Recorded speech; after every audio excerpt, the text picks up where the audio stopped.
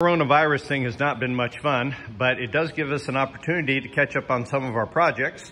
So we just finished the Titan Mark 6 Formula Ford. That one's ready to go. And now we're moving over here to our 1963 Lola Mark 5A Formula Junior, which has been sitting here apart for actually several years at this point. So this is giving us an opportunity to catch up.